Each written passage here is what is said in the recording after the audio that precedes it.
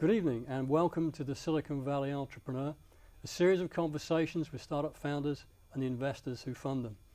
I'm Chris Gill, President and CEO of SVASE. It's my pleasure to welcome with us tonight Nola Masterson, founder of Science Futures, and it's a pleasure to have you here. Thank you for coming along. Thank you, Chris. I appreciate it. I really do. Good. So can you give us a bit of your background? I'd like to dig into what you're doing with Science Futures, but first of all, tell us a little bit about your background.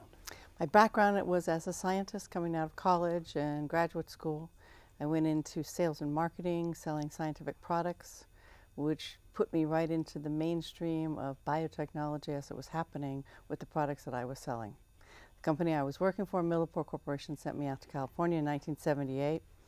And it was like a kid in a candy store because everything was happening out here. And my job was to go around and talk to scientists and see how I could help them develop their products, which were DNA-based codes that were being put into bacteria to make human insulin, human growth factor, TPA, some of the mainstream of biological drugs that we have on the market today. So that's how I started off, and that's how I found biotechnology. And I really started Science Futures in 1983 to support the venture capitalists that I had met that were backing these new companies, and to become an analyst on Wall Street because I wanted to learn how money made money. And I wanted to see it from all sides, the venture side, all the way through to the public offering and post-public offering side. So I started Science Futures as a way to support the industry, to support the people that were creating it, and also to learn the finance part of it. Because there was no place you could go in 1983 to learn venture capital, except to sit at the feet of the venture capitalists that were doing it, and that's what I did, Chris. Okay, so this is in a very short space of time, you did some huge leaps there. You went from being a scientist to being sales and marketing, to being an analyst, to being venture capital. Just slow that down a little bit and tell us a bit more about how those transitions happened. Because you made that sound so easy. Yeah. It was easy because it was by design. When I started Science Futures, I thought to myself, I've been a teacher at a college level. I know I can teach. I've been in sales for 8 years, and I can teach people to sell, and I can sell. So once I became the product, I realized that I needed something that was as big as the vision that some of these guys had for their companies. And so I took on the biotech industry as my product to sell. Okay. Okay. So I befriended a few people that I had met, and they became my mentors. I had a mentor on Wall Street and a mentor in the venture capital area. And they both took me by the hand and taught me how they did what they did. And I helped them untangle the language, which was not natural to them, but it was natural to me. So I taught them science simply, and they taught me economics 101 simply. Okay. And it was a good trade-off because 7 years later, I could start my own fund and be investing and actually know what I was doing. Well, we'll come to that in a minute, but even so, how old was the biotech industry when you first engaged with it? It was the beginning. It was the very, very beginning. It had no age. It was the birth. Okay. I was in on the ground level when I, as a salesperson from Millipore Corporation, was at the NIH in 1976, and one of the scientists said, "Nola, DNA preferentially binds to your filters, and now I can cut and splice it because they just discovered these restriction enzymes, and that makes it a lot easier to work with." And that basically allowed scientists for the first time to put together in a cut and paste scenario a word that the DNA could unravel inside a bacteria to create a protein drug. So perhaps we should explain to people what does biotech actually mean? Because we're glibly using this word. Good question, and it's evolved over the time that I've known it. But biotechnology was really the study of life sciences, the biology, or the technology of using biology to study life sciences, and in a very real sense, it became the foundation for drug discovery and drug development. And so people use it in a lot to talk about the drug industry these days, because the biologically based drugs have taken over predominantly from the chemical-based drug industry, which is what I was born into in the 50s and the 60s. Okay, so now I've got a better handle on it as well too. Good, Because good. that's not my area of expertise, and Right. that was very helpful. Now, prior to, I mean, just explain, at some points along the way, you've been involved with a number of startups Yes. that you were involved in as a founder. Right. Can you tell us a little bit about how those came about and where they fit into this history that you have? Yeah, well, the earliest startup was really at Kleiner Perkins, a company called IDEC Pharmaceuticals. And my mentor, Brooke Byers, had done 2 deals with his guru down in San Diego. Hang on, let me just stop you there. You've just glibly gone past that you had Brooke Byers from Kleiner Perkins, Caulfield and Bayer as your mentor. How did that happen? I mean, there are people who would kill to get that. I was fortunate. Brooke and I met when I was in sales, and he was at Hybritech. He'd started Hybritech when Bob Swanson started Genentech, and we were peers. We were about the same age, and he liked how I was handling my sales team, because I, handed over whatever he wanted over to the guy that was working for me at the time, and said, Roger, this is your company, Hybritech. And then we realized we lived in the same town. We lived a couple of blocks from each other, so we had coffee one day. We realized we had this passion for biotech. He had a house in Lake Tahoe. I had a house in Lake Tahoe. We met a couple of times up there to talk about the biotech industry. And as I evolved my idea for Science Futures, I took it to him first. And he suggested I go down to Hybritech and talk to Ted Green and see how it was going to evolve, because I actually didn't know what Science Futures was going to be. I didn't know it was going to be helping the venture capital industry. I just got the name and I liked it, and it made some sense to me that I would evolve out of just being in some other corporation and take on this larger role. And so Brooke hired me as a consultant to look at deals. And as he would hire me to look at deals, I would take notes on how he was talking to the people that he was talking to, and how and his relationship with Ivor Royston led to a second deal called GenProbe. And when he did that deal, I was an analyst on Wall Street by that time, under the guise of Science Futures, and I was able to take GenProbe public through Merrill Lynch. So we were helping each other. Okay, again, this is some major leaps of things you've done here. So you by a series of fortunate circumstances, got to meet with Brooke, and it developed from there because he was impressed with you. You then got to be an analyst on Wall Street. How did that come about? Same way. I was telling a friend I wanted to support the biotech industry, and he said, you should meet my friend Richard Vitor. He's at Drexel Burnham. He's the pharmaceutical analyst. And as a smart pharmaceutical analyst, when we met in California, he was from New York, he had a sixth sense that biotech was going to become an important part of pharmaceuticals, but he didn't know how. So he contracted with me to write some primers for Wall Street, and he actually taught me how to write for Wall Street. The first primer was, what is a DNA probe, and why is it important? The second primer is, what is an amino acid, and what does that have to do with pharmaceuticals? The third primer was, what does the separations industry have to do with the biotech industry, and where's the play? And then the fourth one, finally, they let me do a buy recommendation. And I said, well, here's the layup. Now that I've got a feel for you guys, how about Applied Biosystems? It's a tool company. You don't have to buy Genentech if you're not sure, because it doesn't have any products, and it's just a bunch of scientists thinking that they can make something. Here's something with products that's selling picks and shovels to the gold miners. And that was a great buy recommendation in 1984. Okay. So these things were very synergistic, watching what Brooke was doing at Kleiner, watching what Wall Street was taking public, watching the post-public financings, and being able to be called in as a expert witness to explain the science to these people was my job in the early 80s. Okay. And it was also my job to cook up IDEC, because it was the third Ivor Royston deal. And Brooke said, my partners will kill me if I come in with Ivor's third deal. You do it, Nola. And I was just like you, with a glint in my eye. And I got on a plane and I went to San Diego, and I spent 2 weeks with Ivor and his first employee, Bob Sobel, and a guy named Maurizio Zanetti, who had written a primer on what is an anti-idiotype monoclonal antibody. And we cooked that deal up by finding all the scientists in the world that were working in that area of science. 2 of them happened to be right here in Stanford, and they had already published in Blood magazine, and they had treated 9 patients. And I went in to meet them, and I said to them, you know, cooking up a deal, and who's backing you guys? And it was a little company called Damon Biologics, which isn't around anymore. And I said, well, I'm working with Kleiner. And they were like, well, we should have probably taken Kleiner money now that we think about it. But, you know, it turned out that they, one of the guys, Ron Levy, had double dated with Ivor Royston in graduate school.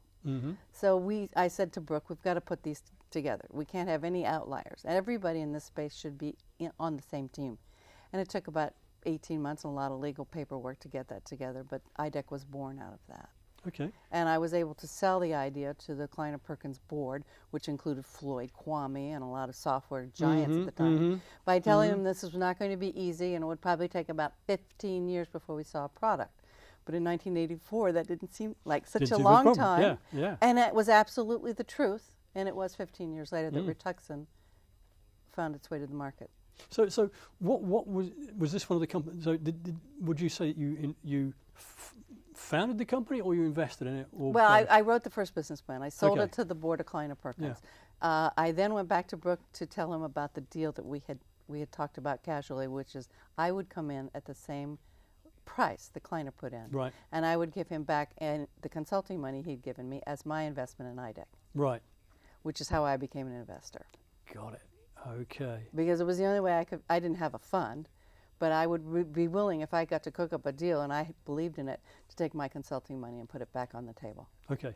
And it was interesting, though, Chris, because the next round, IDEC went to $7 from $1, and I sold my share.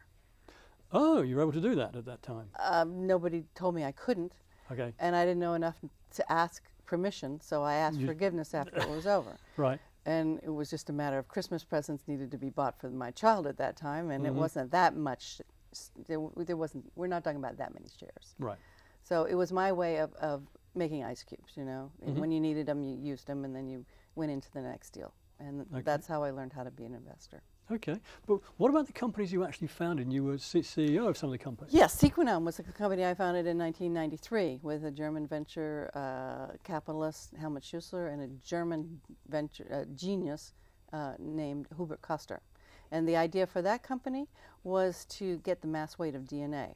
There's a theme running here about DNA in my life. Yep. And in 1993, nobody knew how to get the mass weight of A, T, G, and C. It was a mystery. And Dr. Costa said, I think we can use mass spectrometry. There's a new type called mass-assisted laser absorption ionization, MALDI-TOF, time of flight, mass spec. And I think DNA can fly in that. We can find out what it was. The computer will give it back if we put it in small enough snips. And that's still the gold standard today, is what Sequenome has as an instrument. Why is that an important thing to be able to measure?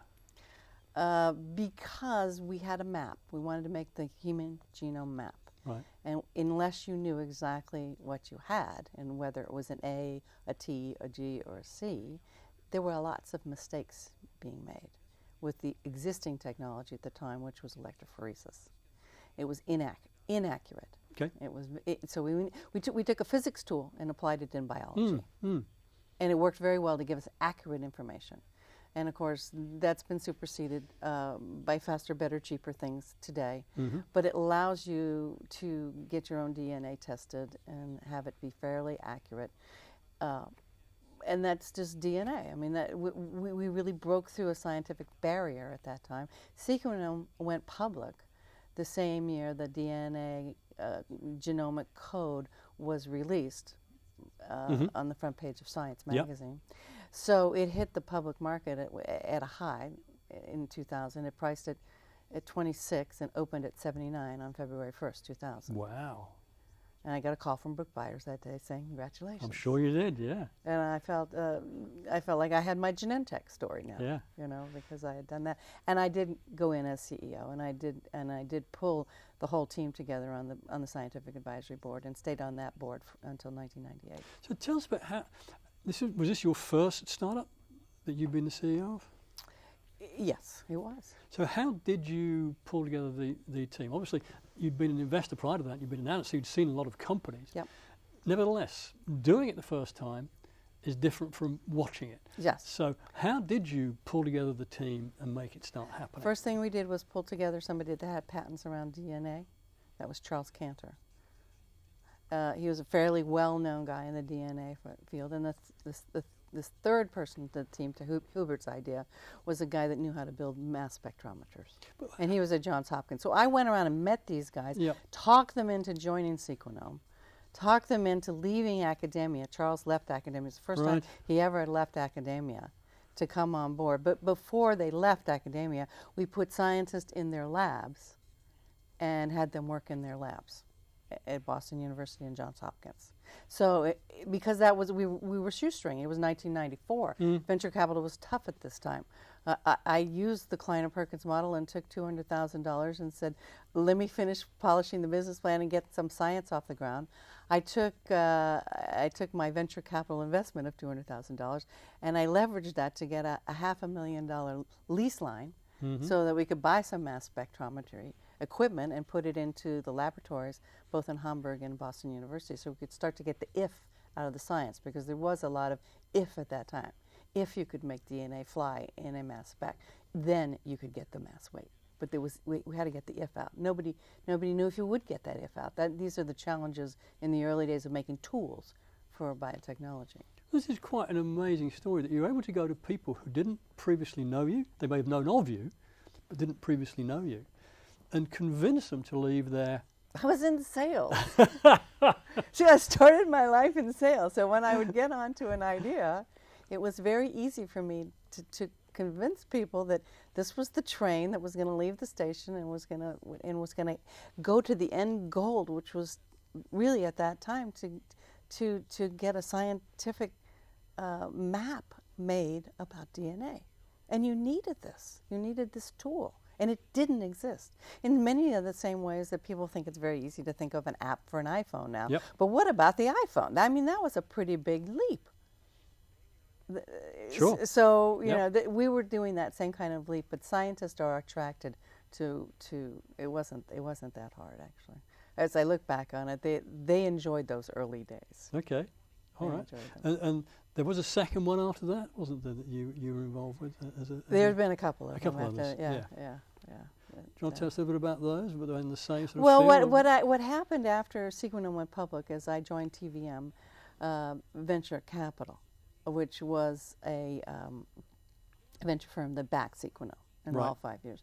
And I opened up the San Francisco office, and from there I went on to invest in NanoStream, which did not go anywhere, but it was my investment early, and then I continued to continue it with TVM's money, and that was out of Pasadena. That was another scientific tool.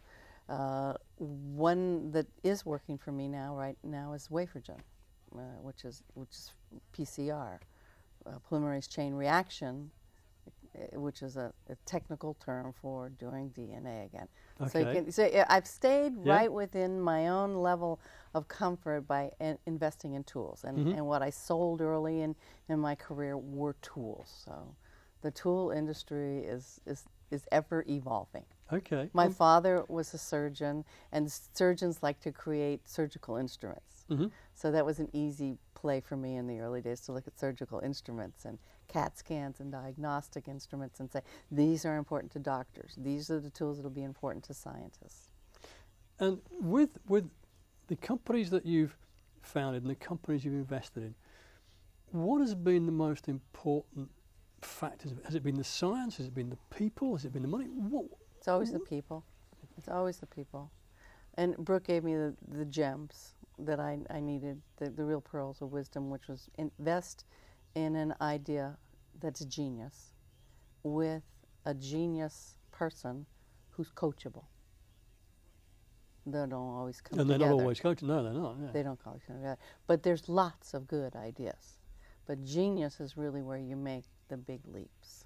And there aren't always genius ideas. And many geniuses are not coachable.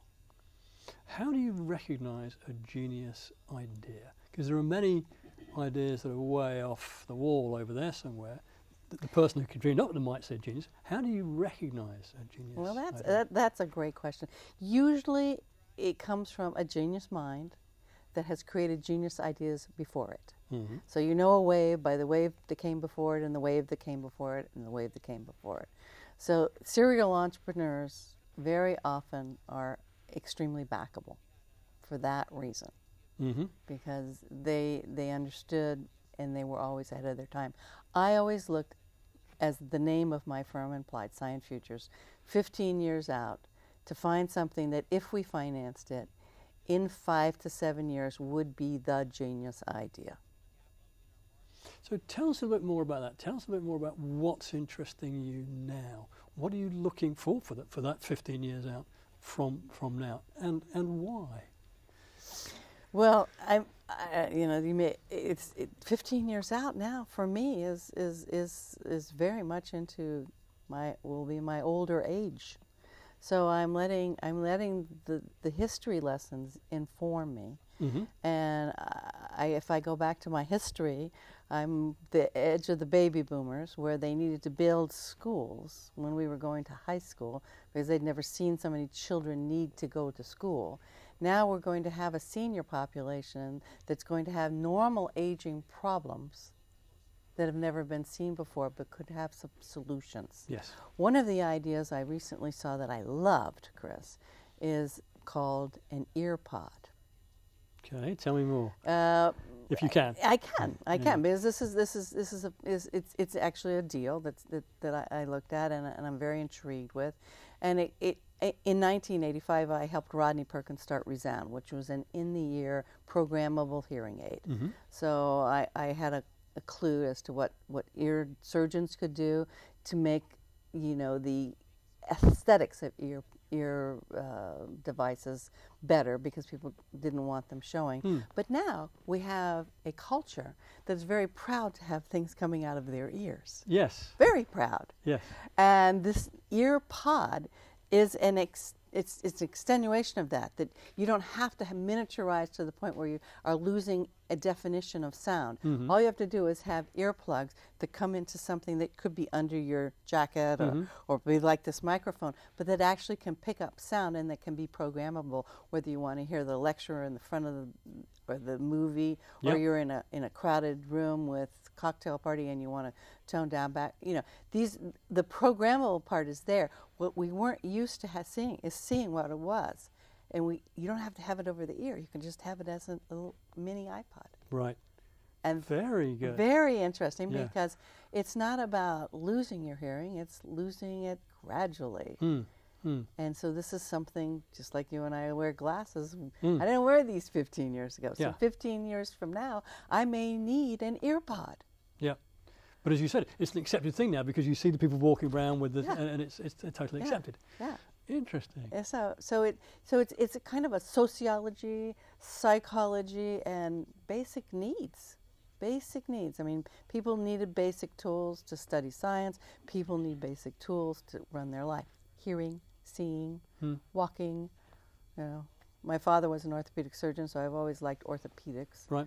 And there's all kinds of new gadgets for knees and hips and backs and that kind of thing, so that, you know, we can have, you know, body parts interchangeable now, and that wasn't something that I grew up with or you grew up with. Sure. So, you know, the world evolves, and the entrepreneur spirit evolves with it, and all you have to do is, where is the unmet need? And where is the genius idea that will fill that? And genius ideas usually are so simple, you think, why didn't I think of that? That's usually the hallmark of a genius idea. I was going to ask you about that. Was it the really detailed science, as in the DNA work, or was it stuff more like, as you say, there's an application there with the earpod, and the average layman could come up with that. Actually making it happen would take a lot more than the average layman. Right. But does your stuff come from deep science, or does it come from, as you say, meeting that need? Somebody saying, hey, you know, there's a real need over there. Oh, it's a mixture. It's a mixture of both. In the early days of BioTech, just being able to clone alpha interferon, beta interferon was a miracle. Then finding a use for them, finding where the interferon could be utilized and targeted in multiple sclerosis. That was another 15 years. You know, so the miracle of finding that we could make what the body was already making outside the body and then give it back to the body, but the fine tuning was in what disease and in what concentration and what are the side effects and who metabolizes what where. So today I sit on two publicly traded boards of directors that are developing drugs. Because TVM, the firm I joined in 2000, invested in a lot of drug companies. So I have a lot of experience and knowledge to know that the drugs evolve slowly over time. And time is always, you know, the killer of money. Because when you put your money to work, you really want to get it returned faster. And I must say that this has been, if I was honest, this is the least likely field to ever give your money back fast. So the time to return on capital in biotech is not faster because of the skills of the scientists or the different way of science. It's just as slow and agonizingly painful as it ever was. Okay. Time is also being a problem for us now. We're running out of time. Do you have any final words of encouragement for entrepreneurs watching the show? Keep your business plan smart, which means sensible, measurable, achievable, and revenue producing in a short period of time, as short as you possibly can. Okay. Smart. All right, Nola, thank you very much indeed for your time. This has been absolutely fascinating. Time has gone by far too fast, and there's lots more I'd like to talk about, but unfortunately we are now done. So thank you very much, Nola. Pleasure to have you here, and it's good night from me, Chris Gill, and I hope to see you again next month. So.